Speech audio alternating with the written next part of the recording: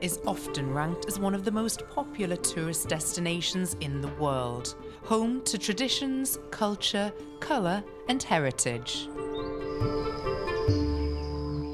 Tourism is important to India's economy and it's growing rapidly. It contributes 107 billion euros to its GDP.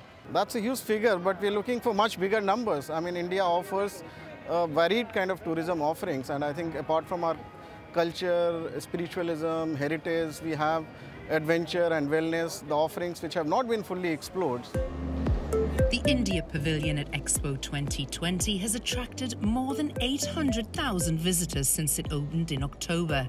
It's one of the biggest platforms to showcase the country to the world and present it as the next hub for growth and innovation. Inside, primary themes include climate and biodiversity, space, urban and rural development, travel and connectivity, and sustainability. You know, the sustainability, one of the big lessons from the pandemic is that, tourism has to change its course. It has to be sustainable and responsible tourism, and that's where India is focusing. Our new tourism policy post-pandemic is also built around sustainability and responsible tourism. As global travel restrictions ease and safety measures are maintained, it's hoped that the country will continue to be a go-to destination as we move forward into 2022.